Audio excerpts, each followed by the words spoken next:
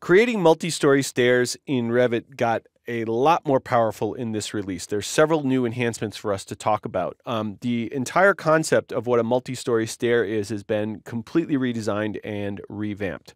So I'm going to demonstrate creating a multi-story stair here using this very simple little stair tower. And I'll start by just selecting an existing stair. So the first thing you do is you just create your first stair. When you select it, previously, there was a parameter on the properties palette right here that said multi-story top level. That parameter has been removed. It's no longer available. What we have instead is a multi-story stairs panel on the ribbon and a select levels button here. So I'm going to click that. Now, this will prompt you, because I'm working in 3D, it will prompt me to go to either a section or an elevation view. So in this case, I have my north-south section already open, so I'll just simply go to that view by clicking Open View here. And you'll see that what it does is it kind of grays out the model and it highlights all the levels. Now, we started with a stair that was at level 2 going up to level 3. So levels 2 and 3 are grayed out because they're already part of the multi-story stair. But using any selection method, I can just simply come in here and select any additional levels that I want to add to this stair tower. Now, I could use my control key and also add in level 1, but because I already have a stair down at level 1, I'm going to ignore that one and just simply add the upper levels to my stair tower and click Finish here. Now, similar to how it behaved in the previous release, it will copy all of the stair and railing geometry up to those upper levels. But if you look carefully at my section view, what you'll notice is that I have different floor-to-floor heights here. So my first two floors in the stair tower are at 12, and all of the levels above that are at 10. Now, previously that would have created a problem for multi-story top level, but the new stair tower feature has no problem with that whatsoever. So the way that it manages the creation of a multi-story stair that has different level heights is it will group the individual stairs within the stair tower based on their level heights. So if I move my mouse over here, I'm going to deselect and highlight. You'll see that what it highlights initially is the entire multi-story stair. It kind of puts a dash box around it. You can see that actually really well here in 3D. So if I highlight in the 3D view, I get this dashed 3D box around the entire multi-story stair. Now, I could select that and it will select the whole thing. Or I'll deselect it. I can tab in and notice that it groups the stairs based on their level heights. So the bottom two stairs are grouped together into one group. And if I highlight up here and tab, all the stairs above that are grouped into a second group. Okay, so it does this automatically.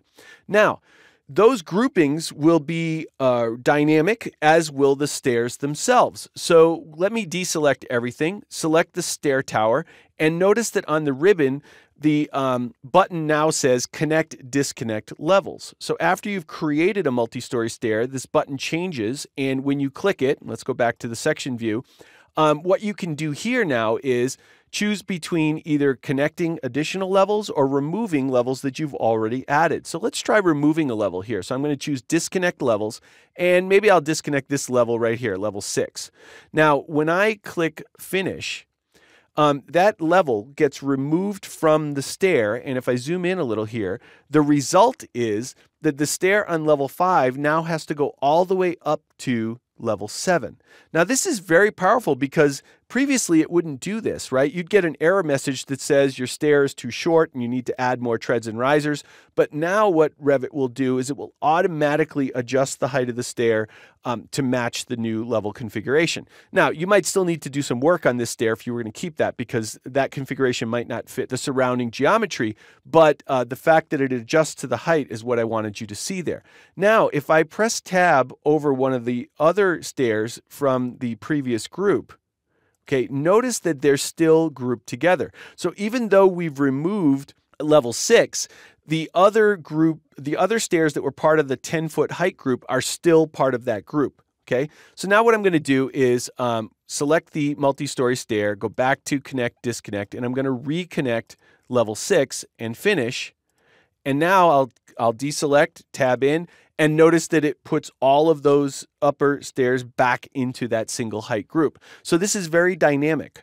Okay, so another thing that you can do is you can change the heights of your levels, and the stairs will adjust accordingly. So let's take our level 6 again here, and I'm going to just take this dimension and change that to 11 instead of 10. Now, I'm getting a warning about the railing. I'm just going to ignore that and kind of click anywhere to deselect. Notice that I now have 11, then 9, and the other ones are at 10. So what did that do? Well, if I highlight the multi-story stair, tab in, notice that again, the unaffected stairs are still part of the original 10-foot height group. But now each of these has become an independent stair. So that's a little different than removing level 6, but what it does is it makes the stair from 5 to 6 unique and the stair from 6 to 7 unique. Okay, so in this case, I'm going to actually undo that, okay, to get that back again, back to my original group.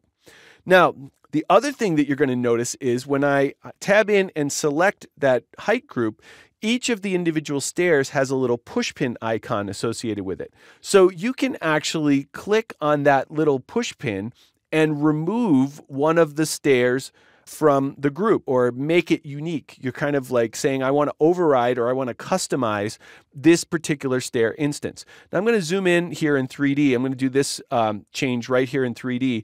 With that stair selected, I'll click the Edit Stairs button.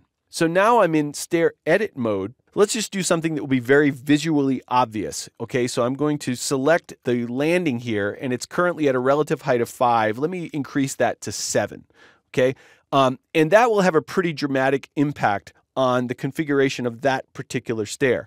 Now, when I click Finish, okay, I'm getting a warning again about the railings. Okay, so I am going to adjust that right now, but notice that only that one stair was modified from the group. Okay, so another new enhancement is that railings also understand multi-story stairs. So let's do this. I'm going to take this railing, this one, and this one that belong to this customized stair, and I'm just going to delete those. Okay. Then I'm going to go to the railing button here and do place on stair or ramp. Now, if I were to select the multi-story stair tower, it would actually add a railing to the entire tower, all of the stairs. You can see it in the section view. And of course, it ignores the railings that were already there. So we probably wouldn't want double railings, right? So I'm going to undo that. Okay. But if I use that same command and just use my tab key, I can actually tab in and pick just the customized stair and add new railings to it. So would it be possible to select the railings and edit their sketches and modify them? Sure, but sometimes it's actually going to be easier to just create a new one like I'm doing right here. Now let's go back to the remainder of the stairs that were still grouped together in the 10-foot group. Okay, so I'll select that group and you can see that there's still 4 stairs within that group. I'll click Edit Stairs. Now, when you do edit stairs on a height group like that, it'll just go to the lowest one. So you see it brought me to the one down here on the 4th floor. Now, this modification is going to be a little difficult to do in 3D. So what I'm going to do is expand my floor plans over here and open up my level 4 floor plan, and I'll select the landing. And again, I want to do something that's noticeable, something that we'll be able to see very clearly. So even though this doesn't make a lot of sense given the wall geometry, I'm just going to ignore that and just kind of stretch this landing out a little bit and click Finish. Now, when I click back over into the 3D view, you're going to see that the landings extended in all 4 of the stairs. So the change applies to the entire stair tower group. It did not apply to this lower stair tower group. So each of those groups will have their own customizations. Now, what if I decided that I no longer wanted this one to be custom anymore? So you can tab in, and do you see how the little pushpin icon is still there? So at any time you can repin it. Now, I should caution you that when you repin it, it will throw away all your customizations. There's not going to be any way to get them back other than undo. Okay, but in this case, maybe that's what I want to do, and I'll repin it. And notice that it rejoins that stair back to the group. It's now part of the overall group, and it's got the landing modification that we applied to the entire group. Now, I do have these orphaned railings now, so I can just sort of delete those. But notice that because it's part of the group, the original railings got re-added to it. So no big deal to just remove the railings that I don't need. So the last thing I want to show you is what happens when you open up a file that was created in a previous version that used the old style multi-story top level. So if you've ever used multi-story top level in the previous release, it looks something like this. With the stair selected on the properties palette, you had that multi-story top level parameter there, and you would set the height level that you wanted for that. So let's open up a file that was created in a previous version. I've got one right here. And we'll let it upgrade. And if Revit encounters a stair within an upgraded file that use that multi-story top level parameter, so what it will do is it will just automatically convert that to a multi-story stair. So notice that I have a multi-story stair here, and I have another one here. So if you open up existing files, they automatically become multi-story stairs, and then all of the other functionality we talked about will apply. So I hope you can see that working with stair towers or other multiple story stair configurations will now be much easier using this new and enhanced functionality that allows you to associate the stairs directly to the levels, add and remove them, group them automatically, and even make customizations on a per level basis as design needs dictate.